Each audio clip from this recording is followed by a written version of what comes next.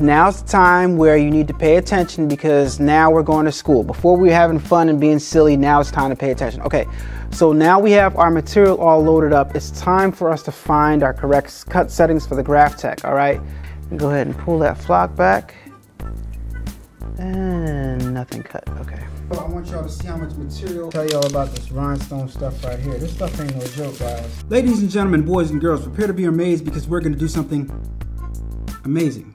Guys, today we're going to be doing some rhinestones. It's gonna be fun. These are rhinestones courtesy of Heat Transfer Warehouse. Right now we got our crystal 30 gross SS10. Right, you got to get used to the rhinestone lingo. Heat Transfer House rhinestones. We got a couple other colors here too, but we're only going to be using the crystals today. And we have our Bella Canvas shirt just in time for the winter time. It's a long sleeve t-shirt. Love this thing, feels so good. Bella Canvas, shouts out to you guys for providing this shirt for me. Appreciate that. Go ahead and create your Bella Canvas accounts, wholesale accounts, guys. We also have our Heat Transfer Warehouse flock that we're going to use to make our template. We have some transfer film. We have our brush for brushing in our rhinestones in place. We have our rhinestone tray. We got everything, and all this stuff is available at Heat Transfer Warehouse, guys. Use my Heat Transfer Warehouse affiliate link down in the description below to get yours so you can do this tutorial along with me and you can do stuff like this. And I'm going to show you intricately how this is done. Now, special shout out, thank you to the Best Uni for providing us with this template right here. As you guys can see, we got our Black Bear template and we are going to put it onto our Bella Canvas shirt using our Graphtech. And guess where you can get the Graphtech from? You guessed it right, Heat Transfer Warehouse. This is our 24-inch Graphtech plotter. And this thing, if you like the Cameo, this thing is a beast, especially when you want to step the game up. After you get over the learning curve, because the menu is not that user-friendly, but after you get over that, it's simple to use. And the reason why I say that is because if you are an Illustrator user, you can create your design in Illustrator, SVG file, and you can print directly from Illustrator directly to the Graphtech, all right? So let's go ahead and start setting this stuff up, shall we? All right, let's load up our Graphtech cutter. Let's go. All right, guys, we have our Graphtech cutter right here, and we're gonna set it up. The first thing I'm gonna do is turn it on. I'm gonna reach right over here on the side, on the left side of it, and flick the power switch. Flick that bad boy up and use on, and you'll see the screen light up and the head move of our Graphtech cutter right here. Then it makes a little small little hum right there, and it is all ready for the media to be loaded. Then I'm going to take my USB cord right here. Excuse my back. Let me do it like this. My USB cord, that would have been awkward, right? So and then we're going to take the other end of our USB cord and plug it into our computer right here. And then we're going to load some media right here. We got our flock from Heat Transfer Warehouse. Did I say that before? All right, now we're going to load this thing up. Let me show you how to load this thing up. So you're looking at the back of the Graphtech right now, and I've shown this before, but it never hurts to show it one more time. I'm going to sit my, oh, you know what? This is too small, so what I'm going to do is I'm going to move this up right here to handle some smaller vinyl. And then I'm going to set the, oh, it's still too small. That's okay. That's all right. That's all right. We're going to adjust this roller. This puts your rollers down, and putting it down puts the rollers up. All right, so with the rollers up, I'm just going to insert my flock with the fuzzy part. There's a fuzzy part, and then there's a non-fuzzy part. I'm going to put the fuzzy part from the back in to the pinch rollers right here in the front. I'm coming underneath the rollers right here. All right, and just squeeze it through right here. And once it's through, I'm just gonna go ahead and line it up along the side right here. See these little ridges right here? I'm just gonna line up whatever you're using, vinyl or whatever it is, in this case flock, like I said, just line it up to make sure it's nice and straight. Use those lines to your advantage right there. Line it up nice and straight. The pinch rollers are sitting on it. Make sure the pinch rollers are underneath these little blue tab marks right here. You can move the pinch rollers back and forth if you need to. All right, but just make sure it's underneath. This one is underneath this one right here, right on the edge, and this one is definitely underneath this one. If this one is over here, it's not gonna work, all right? It has to be in a certain spot. It has to be pinch roller, right and left has to be underneath the blue, no matter where the blue is, because you see there's blues right here, but in this case, you know, we want the pinch rollers. Because if I want it to be right here, I could just move this pinch roller over and make sure it's underneath there in case you're cutting something that's wider. But nope, I'm gonna bring it back here and place it underneath this one right here. And let's bring the camera back so you guys can see what I'm doing. And then we're gonna reach in the back and we're going to raise our pinch roller lever, and it's gonna put the pinch rollers down. Watch this, raise it. See how those went down? Now we're good to go.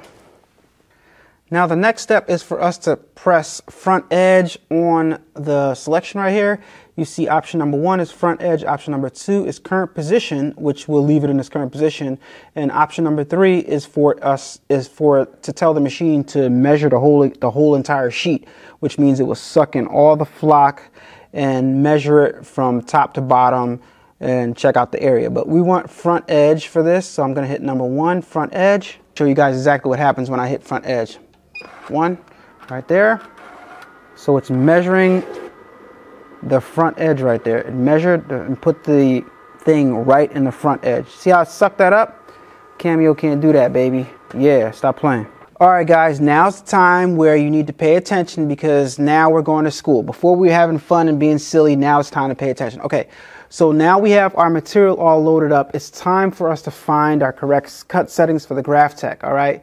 This is the part that's real intricate and real special. You want to pay attention, all right? So to find the right cut settings on the Graphtech, even in whoever you're using, like heat transfer house, most times they have the right cut settings for the material, but for this flock, for some reason, they don't have the cut settings for flock. So we're gonna find the cut settings for flock, all right? So let us hit the condition test button, test, right? Because we wanna test the cut. So we're gonna hit that button right there. And then over here, you see the current condition that it's set at. It's set at 20 centimeters per second, 20 centimeters per second. I think I want to speed that up. And the force is which is what we want to play with is set to 14. All right. Now to do the actual cut, down here you see right here, if we press this button, it's going to do a test cut and it's going to cut out a triangle with a square around it. Right. If I press this button right here, if that makes any sense. This arrow right here, press this button right here, it's going to do a triangle with a square. Now if I press this button right here, it's going to do 3 triangles with 3 squares around it.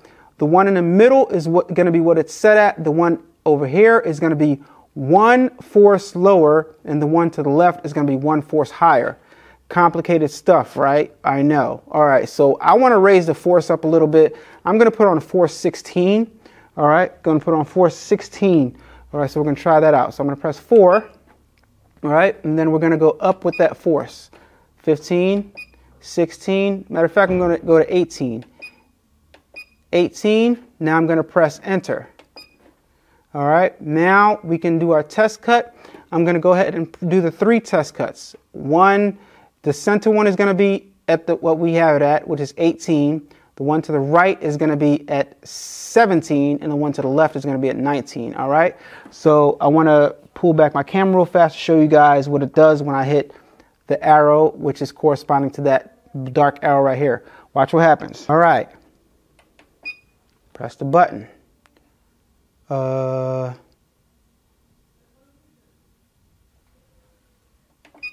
All right, there we go. All right, it's doing all the cuts. See how this can, even I'm a little thrown off. Now it spits it out so you can test the cut. All right, so let me just angle this down so you guys can see.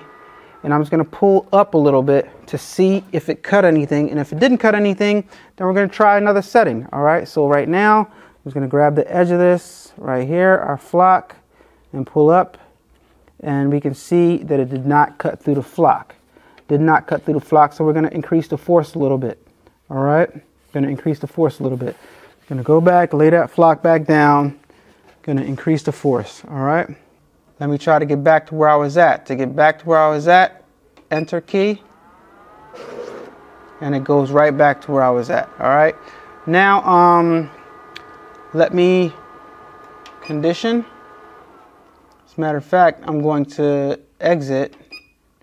And now I see the settings again on the screen. I'm going to go ahead and hit the force, number 4. And I'm going to go ahead and take that force up to 23 and enter because it didn't cut through at all. All right. Now we're going to go ahead and hit that arrow again so it can cut, so it can hit the camera. Sorry about that. All right. So let me show you guys what happens. Trying to find the cut settings here. Hit that arrow, hit number 1. All right. Boom, right next to our first test, it hit the second test. All right. All right, so let's see what happened there. All right, grab the edge of my flock right here and pull up. Again, nothing. So I went ahead and adjusted my blade. All I did was unscrew this part and took the blade out and twisted it clockwise in order for the blade to come out a little bit more because I think I didn't have enough blade in. So now I'm going to go ahead and I'm going to adjust it one more time. So now that I have my settings all set and I have my blade out, now I'm going to hit the test cut again. All right, because the blade is out a little bit more. So let me go ahead and hit the button and let's see how it cuts this time.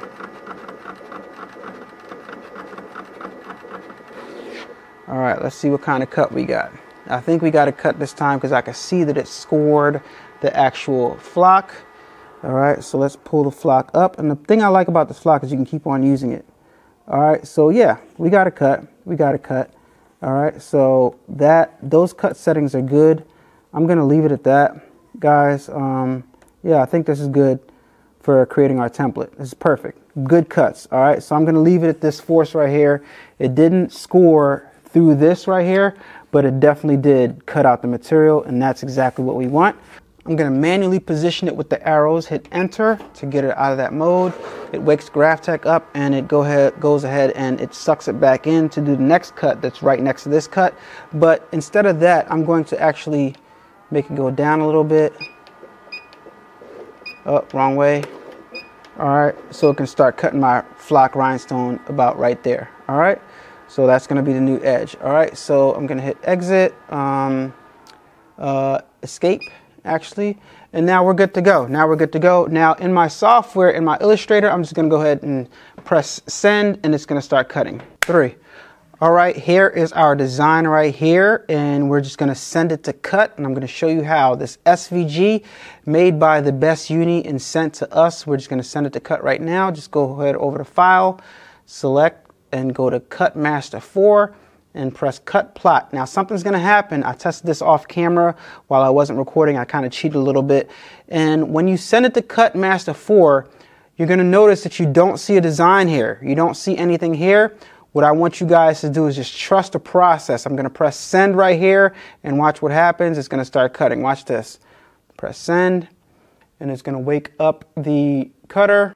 All right, we press send and it started cutting our design. All right, I don't know why we had the spinning wheel of death, but normally that means it's not going to cut because your computer's doing too much. But as you guys can see, our Graphtech is cutting out our design. All right, that's just a computer little issue that I had right here, a glitch or something. But guys, one thing you notice about the Graphtech is I'm going to come closer to the Graphtech, bring my mic a little closer. I'm literally right, my face is up to it right here. If you guys can see me on the camera, see how close I am. But the Graphtech is quiet, right? It's fast. It's swift. Swift and fast, same thing. But I could have, as fast as it's going right now, I could have made it go even faster. See how smooth it is. See how efficient it is. So imagine cutting this on a Silhouette Cameo or a slower cutter, right? It would take, I promise you, it would take a super, super long time. But look how efficient this is. Look how fast this is cutting this design out, right? All right, so this has a lot of little small circles in it, but hey, it's doing the job and it's doing it fine. One thing I want you to remember is, like I said, somebody sent me this SVG, the Best Uni. Once again, shout out to the Best Uni. You guys go subscribe to her YouTube channel. She's always shouting me out. Real recognized real, and I appreciate her for you know, helping bring the channel more exposure and stuff. She's always giving me props and stuff. I appreciate you, Best Uni. So go subscribe to her channel. She does a lot of rhinestone stuff, and she does a lot of bling stuff, and we'll talk about her channel, as well as a few other channels that you guys should check out if you guys are into rhinestones also, guys. But right now we're getting into it. Check out the speed of the Graphtech. Check out how smooth it's cutting. I hope you guys learned a little bit about the Graphtech, because there's not a lot of videos, I feel, on YouTube that show how to use the Graphtech, and this machine does not get utilized enough and does not get the respect that it needs for what it can do. And it is a very industrial-based machine.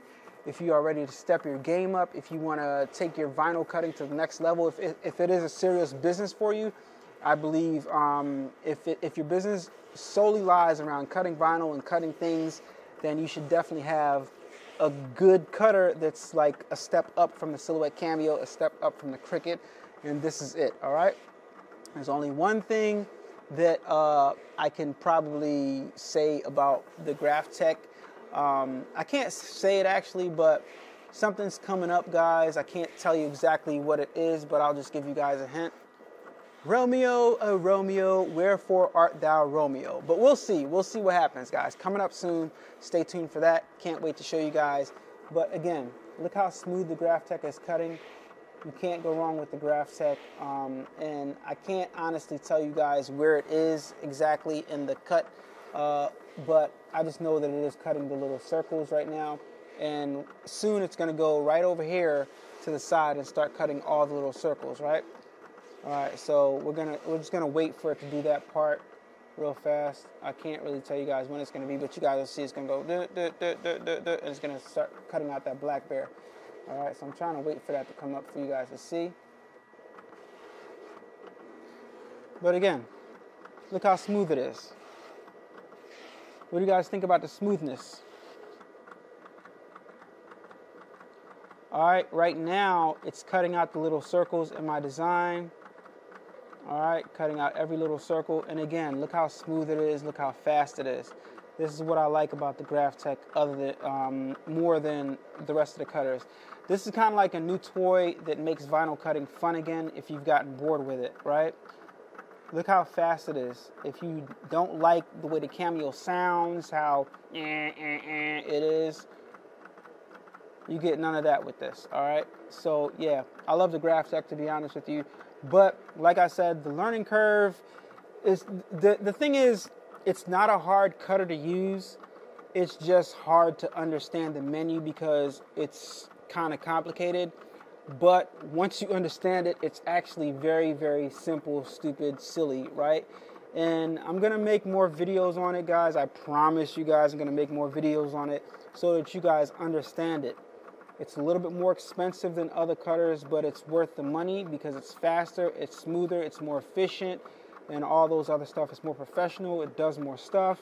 But like I said, it's more professional grade because you're cutting out of Illustrator or you're cutting out of Corel Draw and using the Cut Master 4 plugin to get this, to talk to this cutter, right? All right, so yeah.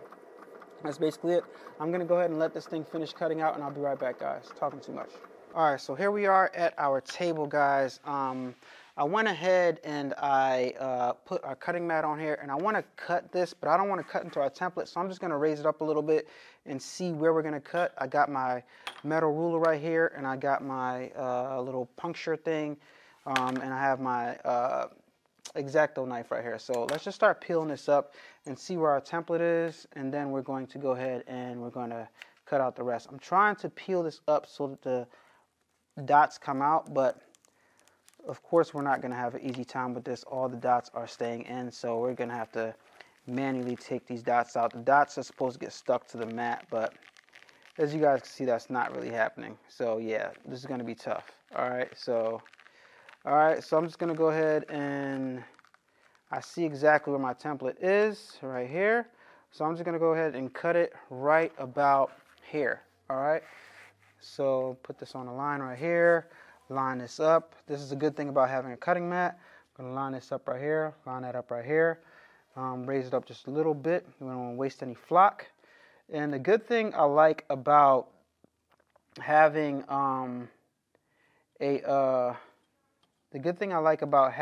a cutter Guys, I think I see something right here. I think we cut this backwards. I think we should have flipped it, and we didn't flip it. But I'm about. Oh no! We're good to go, because when we pick it up, then no. I think we did. We didn't. We were supposed to flip this when we cut it. I think I gotta cut this again. Oh God. Yeah. It's supposed to be this way, but it's backwards this way. So I gotta cut it again, guys. I gotta flip it when I send it to cut. So let me go do that real fast. I'll be right back. Y'all want to see something crazy? I flipped it, and for some reason when I flipped it, the design appeared. I'm gonna flip it back. It's gone. When I flip it again, the design appears. Wow, this is so interesting.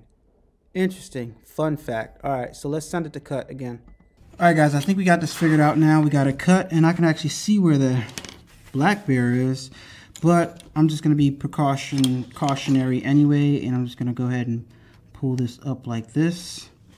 All right, the same way we're supposed to do it properly. And yep, this is coming off a little bit better. Still not coming off as much as I'd like it to, but that's okay. Okay, it is a lot better, but we're still gonna have to get a lot of these dots out. All right, guys, so if nobody ever tell you that, I'm gonna tell you now. When doing flock templates, the right cut settings are the most important. This is like my third attempt at this, guys. So very important. Let's see how this comes out. I just want to get this off. Oh my gosh, look at this. This is terrible. All right, y'all, the struggle is real. I want y'all to see how much material I wasted right here just trying to get this right. All right, so the struggle is real, but guess what? I got it done. I'm just gonna look over this real fast, real good, and we got everything out right correctly. Let me just clean up my hands, and we're just gonna move forward with this project. All right, so we got our design, guys, and to be honest with you, it's kind of too big for this tray that we have here. As a matter of fact, it's not gonna work at all for this tray. So yeah, this tray is, already we're starting off bad here. All right, so I'm just gonna lay this down on here, stick it down. And I'm going to grab some of our rhinestones here, and you guys can't hear me because my microphone died. So I'm just going to go ahead and make sure I got the right ones. Crystals, yep. And I'm just going to go ahead and lay them out right here, just a few of them. And I'm going to do whatever I see everybody else doing, which is just go like this and lay them out. And it's laying out pretty easy. This part is easy, thank God. Gosh, we need a break. All right, so yeah, this part is pretty easy. I like this part right here, brushing the stones in. Oh yeah, this is cool. This is all right with me. Man, listen, y'all. I finally got all these rhinestones in, but let me tell y'all about this rhinestone stuff right here. This stuff ain't no joke, guys. This is not to be played with. Don't even touch it once you get it to this point. I'm gonna go ahead and measure that out with my hands right here. I'm gonna take it off the side and cut it with some scissors. This rhinestone stuff is not to be played with. It's not a game. It is very serious. It's very tedious. I don't think this is for me. It's not. I'm not going to give up on it. I'm going to try to figure it out to make it easier for myself. But as of right now, this ain't it for me. All right. Don't touch it once you get it like this, because if you do, that's it. So I'm going to take off my transfer tape, and I'm just going to drop it on here. All right, I'm going to take it like this, and I think I'm doing it right. I'm just going to drop it on there like that, and I think we're good. All right, yeah, we're good now. All right, so I'm just going to drop it on there like that, and we pretty much good. I know when I bring it up, we're going to have all the diamonds, because this thing right here, this transfer film, is really sticky. All right, so let me just bring it up, and let's see if these diamonds stick. Let's see if any of them don't stick. If they don't stick, boy, you talking about mad? Look at that. One of them stayed down. Look at that. Don't play with me. Don't play with me. What is going on here? This is bananas. Yo, this stuff is no joke, guys. This stuff is no joke. Respect all the people online to do rhinestones, because this stuff is not a game. All right, let me take it up carefully. Take it up nice and carefully. All right, so far we got everything almost to the end. All right, we're gonna transfer this right away. I don't even know the temperature, but we're gonna put this down right away. All right, let me show y'all what we got. All right, so we got it. We got it. Sorry guys, I can't show it to y'all intricately, but I want to get this transferred on because sheesh, this was tedious. Let me flip it around like this. All right, we got it. All right, let's take it over to the heat press. We got our heat press all heated up, and we're gonna go ahead and press our Bella canvas shirt one time to get all the wrinkles out. Get all the wrinkles out. Make sure I got this lined up perfectly for you guys. All right, here we go. Put that in and just press it one time. Our table surface is just wobbly. All right. All right, so there we go. And we got our heat press set to 330 degrees for 15 seconds. That's how long we're gonna press these stones. Use my heat transfer house link if you want to get in on any of this action, guys. It's pretty wild, I'll tell you. All right, so let me go ahead and grab my template, and we're gonna lay it down. And we got to make sure we lay this thing down good because we only got one shot, I think, because I don't want it to start sticking to the shirt, you know what I mean, and we don't have it in the right position. So I'm gonna carefully place it down. Let me go grab it.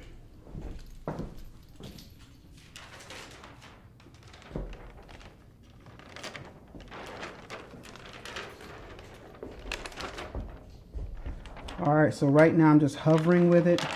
I'm just gonna hover until I'm pretty sure it's in the spot that I want it to be. I'm gonna imagine my 4 fingers down, and I'm just gonna go ahead and, yeah, that looks about right. That looks about right there for me. And I'm just gonna place it down. All right, there we go. Just like that. This is bananas, guys. All right, yeah, I mean, that looks good. That looks good. I think it's over to this side a little bit too much, so let me just test this out for you guys. All right, it's not that bad when it comes to moving it. It's not that bad. It comes up. All right, so it's not too bad. All right, so let me just go ahead and play with that again. Right here. Got that black bear on there. All right, so it's not bad at all. 4 fingers down. All right, we eyeballed that. Yeah, we looking good. All right, so we go ahead and press that for, like I said, 330. My heat press right now is on 336, 15 seconds. That's okay. We'll just leave it like that. Don't got enough time for all that. So I'm just gonna press it with this on. I'm not sure if I'm supposed to leave this on or not, but I'm gonna go ahead and press it with this on right here and see what happens. 15-second press.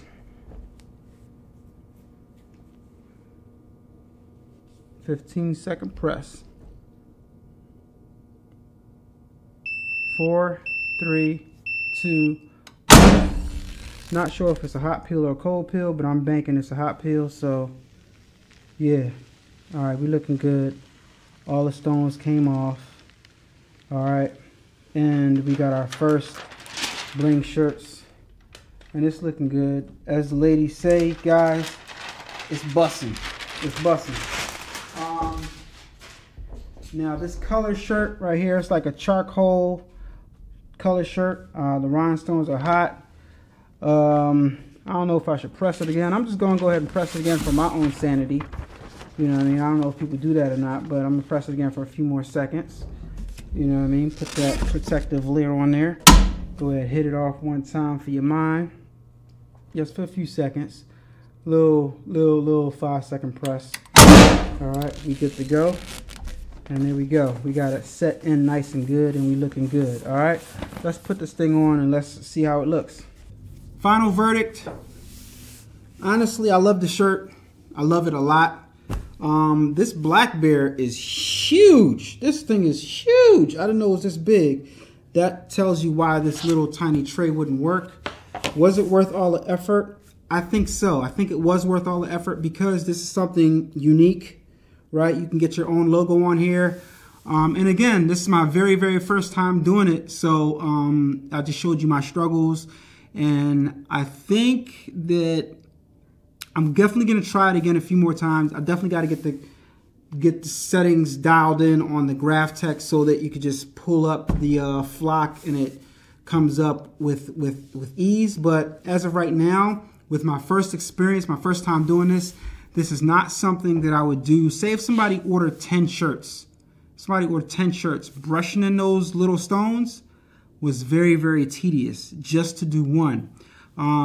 Other people do it. They do it easily. They do it faster. But me, as of right now, this ain't it. It's too time consuming to me, right? But do I like the look? Yes.